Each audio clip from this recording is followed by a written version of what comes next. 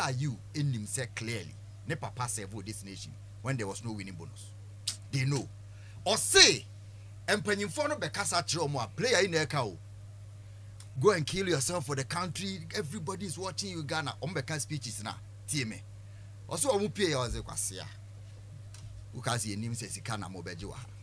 Meeting amo ye ne de mo ye budget amo ye na ukasi yenim. Ye seniors na kan trace.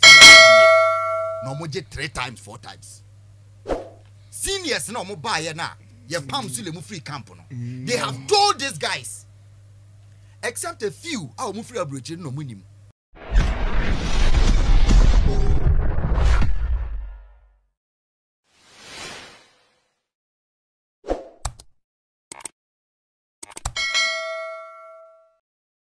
My member back na yenshe ensem no ase.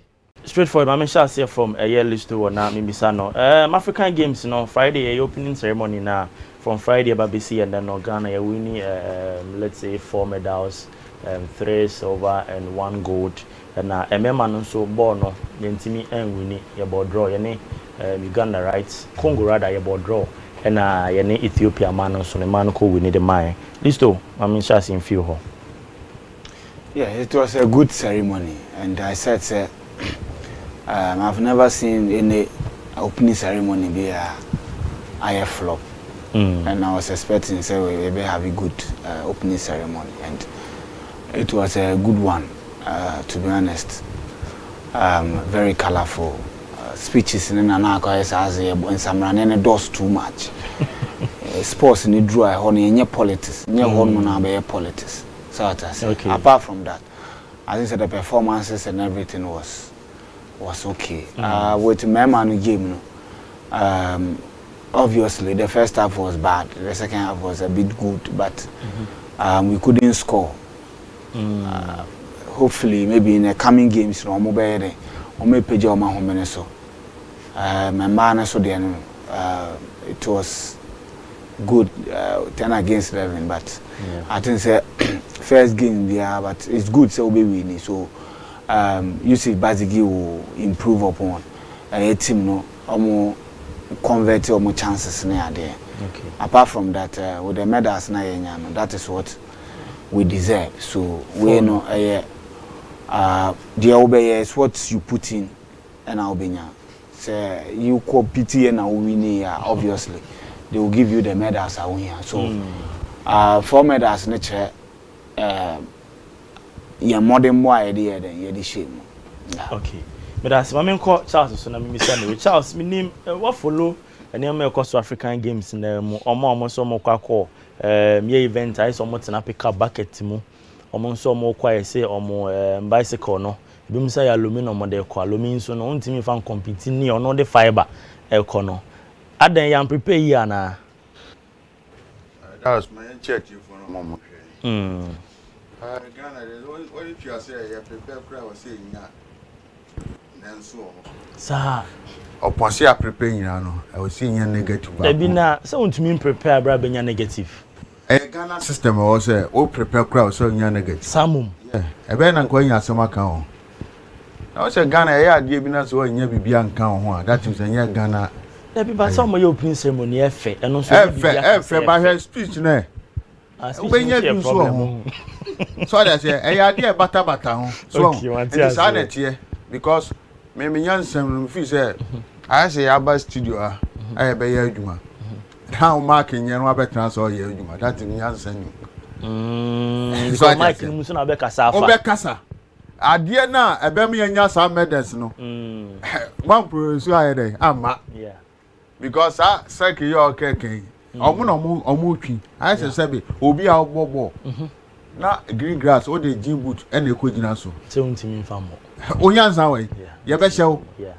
Enti e bi na see ye no. Me feel say niam we nyina perfect. Ba nso enso na amade that e Ghana no. Tell at all costs or send. I was say yeah, I was saying nso ba. So I say a system da into we den ye benya bi aka wo ho. Okay. So we nyina na me da bia me ka say empanfo no ana sebe edu ba bia sumye no e wo say wo gya so da samom because sumye no manya nsa biem se kan no msi sumye ma adwen se sie ani obiem because of what you know, Master Sana, and as you know, funny man and my son, no more fancy shame. Because man, you see, I look question what movie? Okay. Because I drink a good day, and some chrono drink one time. So, okay. Because I Diana, as a motodima, Sancrophone, he will be a chess as 47, no command 36. A bed dance. A bed and was a sample one. So what I say? Your boy is a more boy, and another still can. First up, I said, Sebi, I said, Ghana, and I said, Sebi, I said, Cecilia teams, you know, meaning a former and equa wouldn't mention it. Because under 20, under 17, and we now. I know now to me because I call you feature for BlackStars. Yes. But I see a sunny man and new be any prospect. That positive be our game where boy in a free and call them bank positive yeah. What I say, Sunny man in a can be na me fees say I'm to tea and near ye near this catching qua the beer behind. Yeah, a Bama scanner bano, a boy, a bedroom baby no, and your grandpa Ghana no, ye can't. Footballers or Ghana, and I say, be I can't or my almost see or man and no man. Hey, okay. Sorry, I say, okay. Miana, a hammy baby say, I'm paying for no scan or so more the yard, yam will be an air and no yasani mana, and what Mate. But I see, baby, my main call a year list to Hobby and Mimi Sano, in room or the Ghana BlackStars in Paying Fortune say, match here, Moyana Uganda and Nigeria or friendly games, but in your coach here, and also no saying and update if I tell Listo. And Penny for Benakai.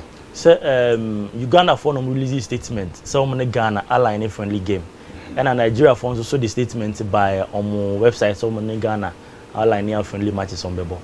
So it's basically Uganda and Nigeria officials. Okay. And I'm the Ababe Tuja. Say more friendly games. Na friendly games, you know. I'm on the Ghana neighbor. Yeah. Good. Intino. Yes, Nigeria for na ama Ghana for a team So yes. Ayana like sad say we need to repeating the same thing. And these people, they understand what communication means when you are a leader. What I say? Yeah. Even girlfriend and our wife are on a down back home. If communication breaks, a problem. It goes to what to underline say the relationship is not strong and it might what there might be a breakup. How much more a leader will lead a country? A country a tournament aba. You're facing embarrassment back to back. I was someone we show nyaman tam. What the betu just a set committee for coach about 3 weeks. If you have come by, how many way?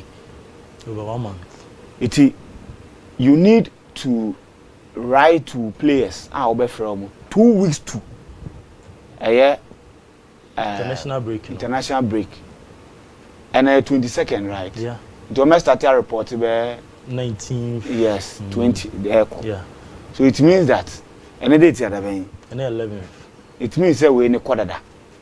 Invite in a call. So who is calling these players? It means an invite in a quarter because every club we have a friendly player. You need to communicate to the player 2 weeks before, and 14 days. The team as well. Over communicating to the team. Now they are my player. And say be a player no injury be on one team be communicating at yourself. You can tell the list ever babontin. Now why the internet Nigeria for almost list babontin. Teams ni be brady almost list babontin because my yes hard we that. I was say yes we the babontin. Country bia na dwi nimpani for dey o ma dwi ye adwuma almost list babontin. As state teams o mo kwakobo. As state place Egypt. They are doing rebuilding because AFCON and Koye. Nigeria for a finalist. AFCON finalist too. They are in a better place. Oma making sure say friendly games. The call-ups are bad because they don't have anything to hide. But we know be more omunyaya. Nka list ne ma bonti coach ni di ma moto me wan say Ghana for abobo na wie. These are journalists. Omu journalists for. Omu journalists for. It's in a year can okrum ha say journalists bia no a say obia odwuma ode adwuma no hye nsa. Because the evidence are ye nya ne kire say all of us we are incompetent. And Ketokreku the general secretary achi omu yensencho for omo no kati achi kasa obeka se wiase nyansa nyina woni tirim but he's dumb dabi ebi no omo ye de omo ye wa ha because what sort of association are they leading dabi association be no omo leading no say yakwa afko na ba at the end of the day yesika na eko waste you of course because of their ineptitude it's a muno mbeye no yesika players na ba ni nyina yesika na ye de bo omo ho bra so we need to call them as they are. That is the point I want to make. Okay. Look, by this time, I was say, Jane, I was say, you're appointing a coach. I was say, your coach, you know, I did acquire scouting a weird down. By now, acquiring scouting, and I'm a kaka and say, I'm with your melody, enemy. I'm more free players. I'm a coach, no. I'm more free players. It's coach in the banner because of time, Nintendo. Women are from to manage it like that. Is that how we build the national team? No, and we've been here before. That's the point I'm making. I'm a journalist, for they know what I'm talking about. But because of whatever reason, I don't boninti. Okay. I don't bonnet a bunny petiman and I join Oyama Basa and no be face. It's in Nigeria for your domas, Uganda for Uganda. But when Uganda and a from Machu. Oh, no, I announce it. Ghana still what Charles for Kakra count my now you got a defeat and so a piece. Yeah, Dallas. If it's a BlackStars, you know, more person and Jansen be in CCI, because of I was a coach who choose players who need you. So I just say, since any coach, also be worth any match. So I just say, at times, no, na near be over, yenya pay one sem. So, because Obia what determines so no be bono. Organizing no we. Yeah. But one year we need players or more back. Yes. So I say, the two for now that is the players now. Omo boy na you need double so ma send me my car say what you say Ghana BlackStars you need players bia or bia mu we ma because one try me nipa o ya available say akofa no bi so what I say we ya me yem pen guase o say you trust animal we because enye compose say more into the two you nka only games yen twam omo twam I won yes because you need coach. So I say because coach is here no. Me cry ye need double so mun deserve some coach BlackStars no. Na me ba wa no pa we ya asate no anwuma be 8 PM no. Na o ma close oto ado docket because ka bia na we say fefo ni tutu ano. No mo say ano odin.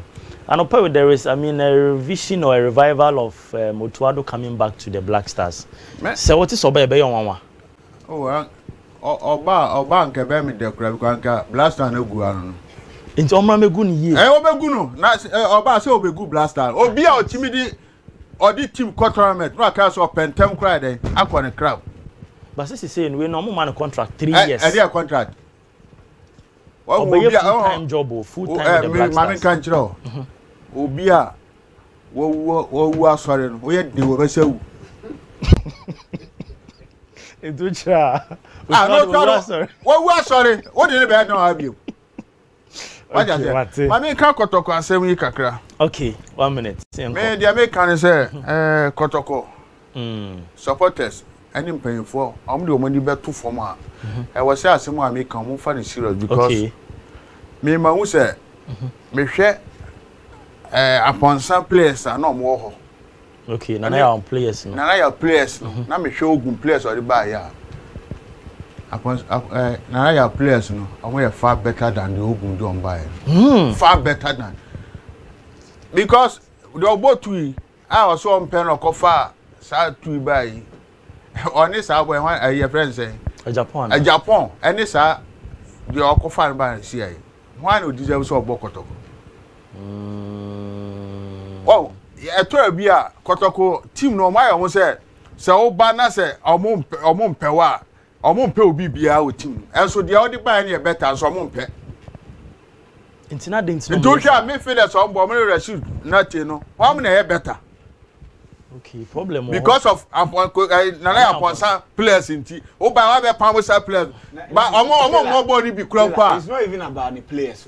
On is you and what top players. There's son of more patcher. You know, when you son of more patcher political. Yes. Because players are only Kotoko players. Kotoko yeah. Kotoko Rashid Note to make for this year audio mobile. Any boy say Rashid Note, my Rashid Note Tifie. What Tifie? Rashid Note Tifie because of what? Defenders are audio by your a bit of some player I fan, a bit no boy. Apple Nima Solajama, Abua Mwaje League. Mubarak, what I say? Three defenders. What say Justice Blaine or made for that. One of your best defenders is here. Justice Blaine Obotu. How? Obi anya fere Obotu. You see, who can be bra? We were on Tias, but team no head. You can say team be Punicia. How can you buy a defenders are more winning league? I'm no more winning first league for whatever reason. Only on my pre-season, only on my share. Your time I had they sign a year Kaluatara. Any time not Safutela. Safutela 10 matches to last season. I'm on no here the most hottest striker. I will league in him.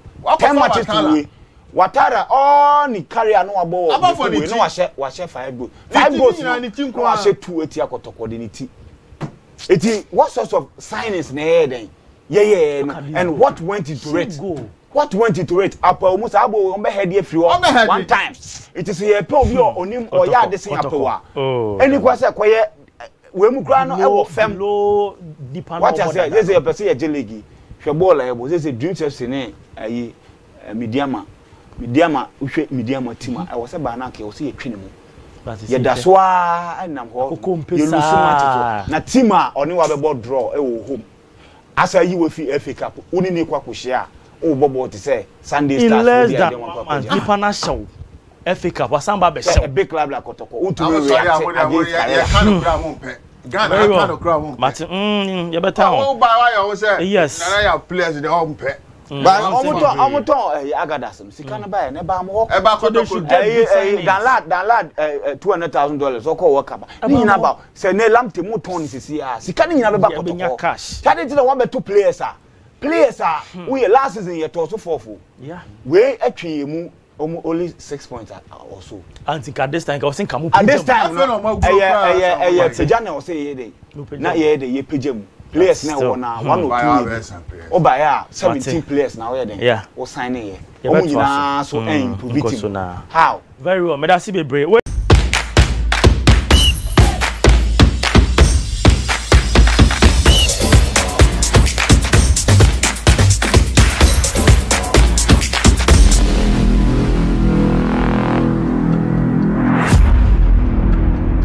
Right, good morning once again. Time for editorial. Just about 5-10 minutes na me dey we see. Na mame mo mpanyifobia baso. On Friday there was an opening ceremony from a year of the African Games which was very very colorful. And me and Kasamiko tuti HSA de nefe. E man mpanyifo any di nkomo no mo che someone so mate no mo dase on the compliment there momo. So mpanyifo by a pass on your screen. Oh here a time and now omo introduce the athletes from various countries, over 50 countries omo by inano. Omo introduce omo ewo the UNIDEK Sports Stadium as one of the opening ceremony events of course, which was very very nice, very colorful. Into team says Senegal for by Algeria for so by Zambia for between Angola, Egypt omo nyina by na FA pa. Na ultimately say I think this is Kenya, right? Almost by Chad for Cape for so by now Comoros there no one athlete, one official no by Comoros there one athlete and one official. Almost so able be making impact over this particular event. I say yeah, we show me now the very best of luck. Na nipa ya dey outside. Oh remember check akra Comoros for no more kono. How many one athlete, one official, and I'm by one athlete, only kita flag, you know, and official on any by Ninsini. I'm on Pekka be brains, and no betting my no some bar, one medal on Beja Quinton, no mode on Sunipa by, I'm on Pekka. So this is a Ghanaian contingent, very nice, very, very nice. Look at them with all smiles on their faces. HSO, Adiano Efe, now my radio by Benjamin Samaye. It's not just say, I don't know, sending this fatty, no be any soil. Now, and you may know. After this, omo introduce you omo ho ewo ho coming to pass, letting them know with sports minister doing the speeches and all that. President Sumani speech. So look at that. Very, very nice. This is one of the best opening ceremonies for the past 5 decades.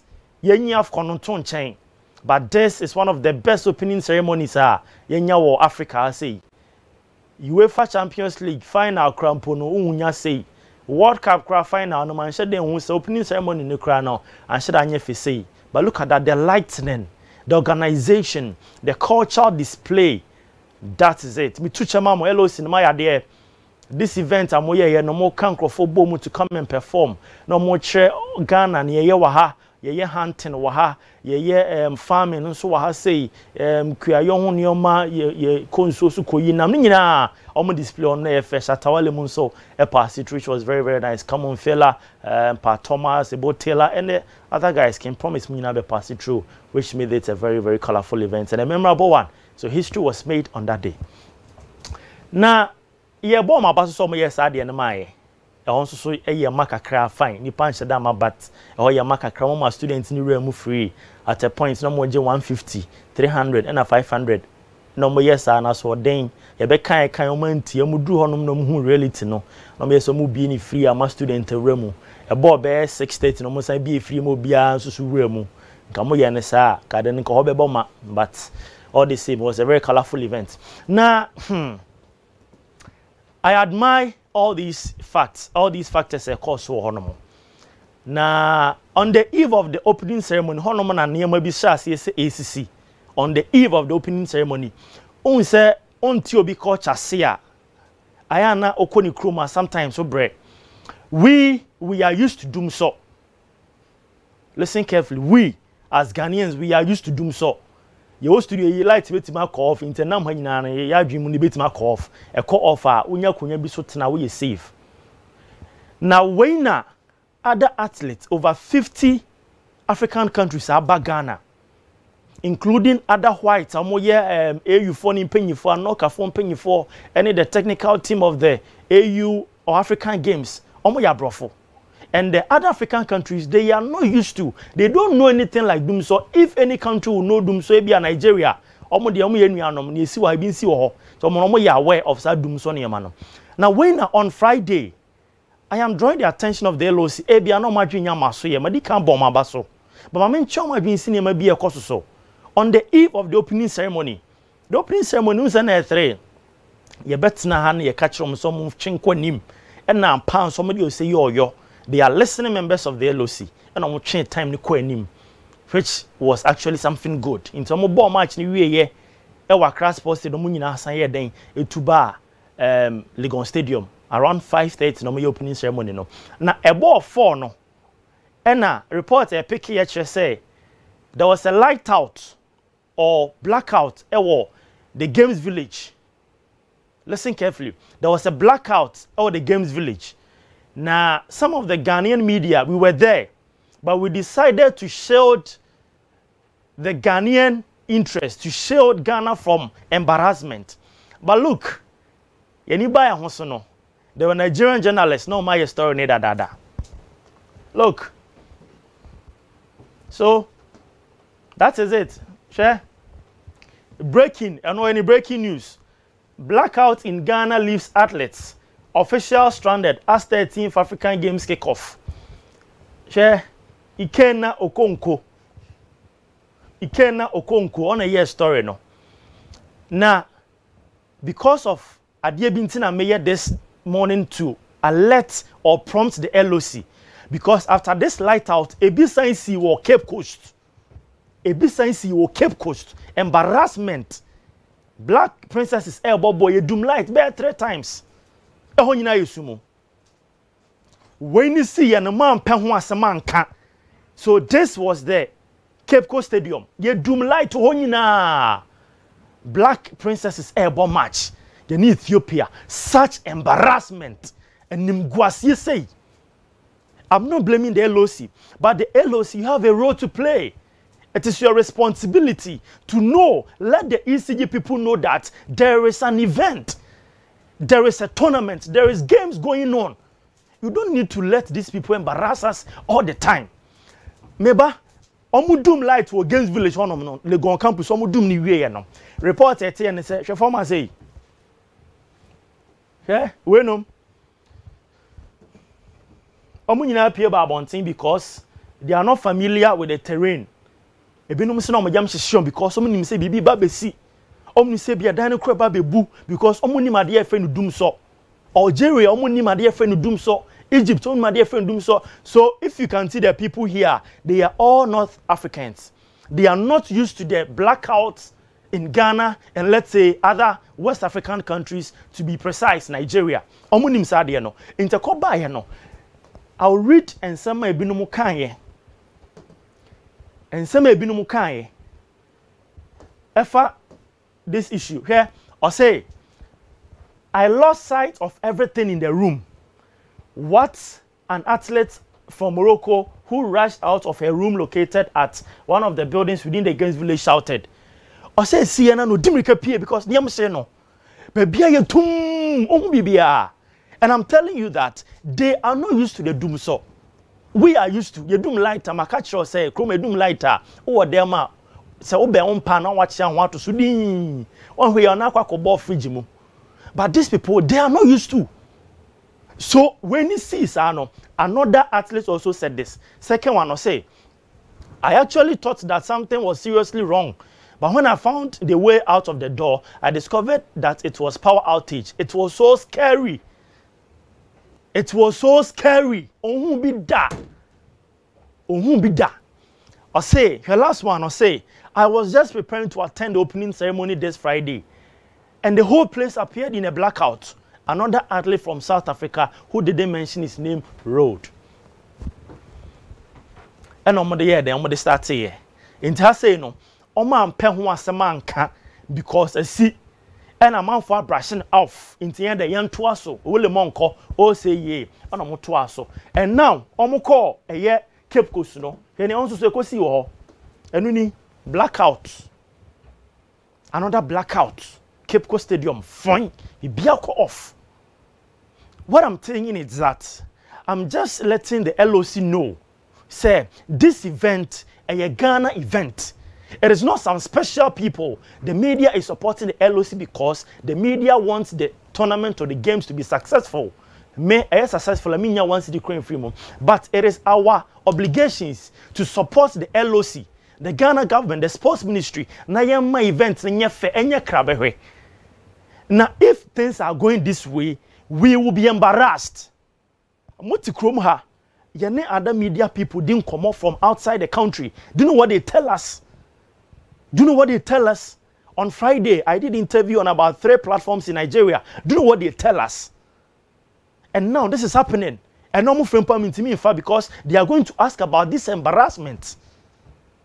They're going to ask about this embarrassment. What I want the LOC to know is that, please, just have a consultation meeting with the ECG. Mumu Montias, say, this event is Ghana event. It is not your LOC event. Omo yes enim guasene ba eba ma nyina na Ghana e bobo ye doom light kotokone hasebo ne doom light a sebe omo de omo no moja ni omumu ntanya hwe. But this event, Ghana event, ye bon match Ghana versus Ethiopia na ye doom light to Cape Coast na man for te ho no mo hwe che se pin form ho ma menya part 1 na ochinama be part 2 ochinama be part 2 na LOC no. You people are trying to let it look like you are not at fault because the athletes are complaining you were not in charge for the athletes to get whatever they are supposed to get.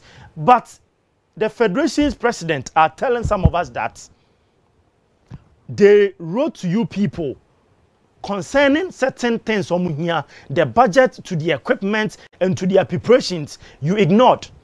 Some of the things you replied them at the dying numbers of or to start the event. Ebeka be 2-3 days. And I'm say. And I'm reply omo. Ebi mo so nya omo equipment 2 days to the event. A day to the event ebi mo nya equipment. How do they train with it? Sometimes I am my yandwe ni pound kakra. There is this picture. Yeah. Look. There is me picture no. Dr. Koko Fosu Asare ono na ye chairman for the LOC. There is a nice picture now of the medal air to Abeku Jackson Komu. But they send Patrick Shemame. This man, not the medal air to Abeku Jackson Komu. He is the LOC chairman. Shebibi, when these athletes are complaining of neglect, poor conditions, poor preparations, no, the LOC says that omo de enyomo fault into enyomo film mate. But when these same athletes, some of them are winning medals, you are taking the glories. Yes, no, Dr. Kokofo, so sorry. When the athletes are complaining, you say that we should take you out of the mess because you were assigned to organize the games. You were not assigned for preparations. But glory ni bane die. Ibi ono manama se coach akese. Na makwa kodi akire. Na mo ne mo twitwa pictures, na mo ne mo sresre. Aden no mo brand, mo ne mo twitwa pictures. Say ye fair, aden no mo brand, no mo twitwa pictures. Say no de nim guase, ba bi e hodwo, ba bi e ho no mo ye dane de. Mo ne mo twitwa pictures. 2018 yenya bid way. Yentimi am prepare boys we mo na cycling for ne de ana omo cry me mobo. Nge ba ko so de alumini eco race ni bi. Alomi etwa tetanus. Meanwhile, the other athletes had the fiber. The word is fiber. Fiber and alumi. Fiber here, alumi there. At the end, the fiber will win medal. The alumi will win tetanus. Fiber no the be win medal. Alumi no ebe twa tetanus pe no benya. Ewi a ebe san so won ne tiko so nko. Yentieti nsem ma athletes ni bi akeka. Omo anya ka nko a omo kotena pick up bucket mu. At the core, yeah, rackets and so baby drew a day before the event. In TTB. Baby, I done the net was perfect. And I baby trained good, but yeah, bar a crown. As a yama baby na and koye, but ye mia ya homody. And as a assembly there, yeah, is kind of men can't no cranning yaman yabu buye. Because not Canadian so any. To Miss Ramon say, ye be a coin a man medal, Miss Ramon. Sikano more money yet. Great, because second motivation na sikano ya anti motivation anti sikana ye mbo ya homoni maje first medal amagana enka ya phone so I know some bet my more than this sikano mo anfa amba so mo anya motivation ya men kan dada o ombe hu medal so ombe jem ti mesra ma skarsem no mo manem brand center me dem intimi ka because omo kan tries nature catch coaches now. Sisiani ye twen some beba for no mabaka chen so sikano say ni the federation and provide aban febia because ye say aban krabi aba or more edebe athletes na use for the games. Well, they may use for cry federation we win championship me na me national champion. Yeah. Me win here no mudi we ma because na me bike I say it make me say bike enya se meet me aka say bike am to say no e federation e de ma me. And as a bike me using archer and you may want who are chain free be any who tie be say because and one I'm the training. It's the government no am my biker ain't me compete ana mobile so modi money who and yes ain't me ya prepare ye training the bia ye coaches in federation or modi eco training and so by a band because you need better equipment. Before the start of the competition, message when on the mama say games in the Bible started because I know say before the start of every competition, or providing new manam here. Message ben ministry in the mama. Message I ban say yes say almost say almost the BB by my worry bike even jerseys. Tubes, be almost a my worry helmet, almost better your sizes, your bicycle size, your BB I am Pabua. Me no cause I just for me at it.